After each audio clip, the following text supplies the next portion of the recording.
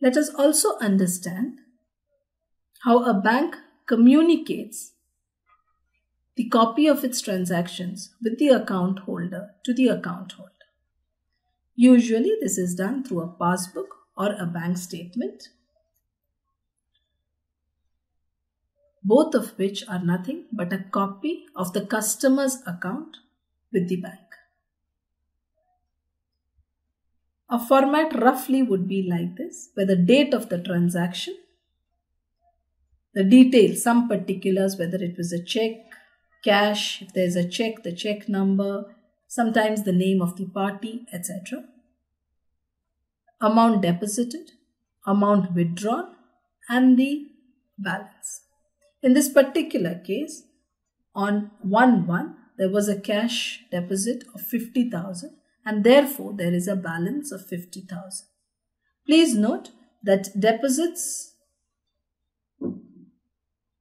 have been represented by credits and withdrawals by debits. As mentioned before, any deposit into the account, the bank account is credited. Any withdrawals and the bank account is debited.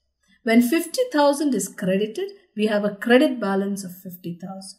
Subsequently, there is a withdrawal of 12,000, so that now there is a balance of 38,000, again a credit balance. A credit balance, a positive balance, a favorable balance. A further issue of 18,000 and we have a balance of 20,000. There is then an issue, a check issued for 25,000, a result of which the balance has become negative at 5,000. That is, which is indicated by a debit balance 5,000, meaning that this is an overdraft. Money has been overdrawn. There have been more withdrawals than deposits. Sometimes the bank allows this facility, allows its customer to overdraw its account and charges some interest. Subsequently, cash has been deposited and the balance is again a credit balance of 45,000. Please note that a credit balance at the bank indicates a favorable balance and therefore a debit balance in the account holder's books.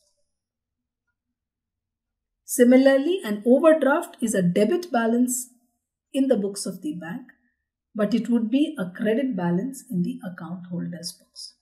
We will be discussing this in detail further on. Let us take a look at a copy of a bank statement. The date, the mode, particulars, deposit, withdrawal, and the balance. This is a bank statement issued by ICICI Bank. What is the difference, or how does one distinguish between a bank statement and a passbook?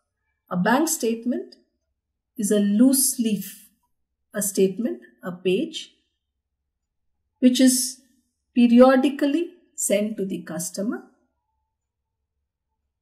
monthly, quarterly, giving him details of this transaction. Like we mentioned before, the passbook or a bank statement is a copy of the customer's or account holder's record with the bank.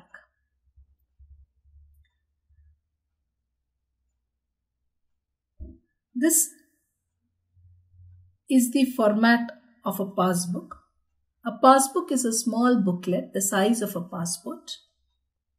It has the similar details of date, particulars, check details, deposits, withdrawal, and balance.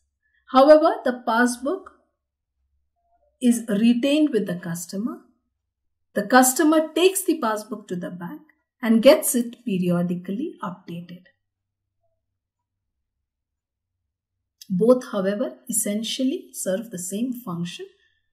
They are both a copy of the customer's account with the bank.